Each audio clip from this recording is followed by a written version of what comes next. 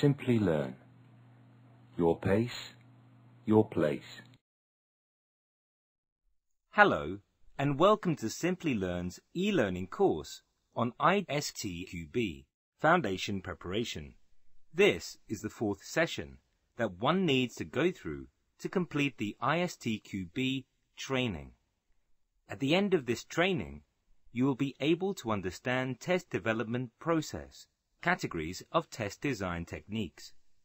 We will also learn about different techniques in each category and how to choose test techniques.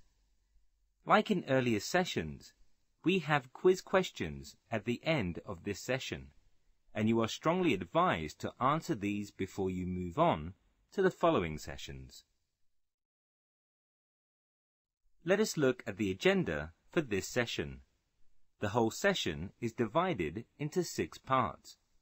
The test development process, categories of test design techniques, specification-based or black box testing techniques, structure-based or white box techniques, experience-based techniques, choosing test techniques. Let us first understand some common testing terms before moving ahead to understand more details on the topics. An item or an event that could be verified by one or more test cases is termed as test condition.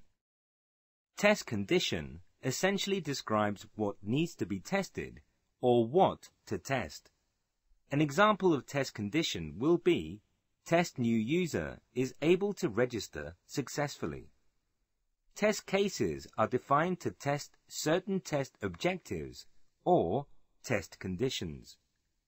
Test cases consist of a set of input values, execution preconditions, expected results, and execution postconditions. You will see examples of test cases on the following slides. Test cases essentially define how to conduct the test. Collection of test cases arranged sequentially in order to execute a test is termed as test procedure. Test data is nothing but the inputs required for executing a test case.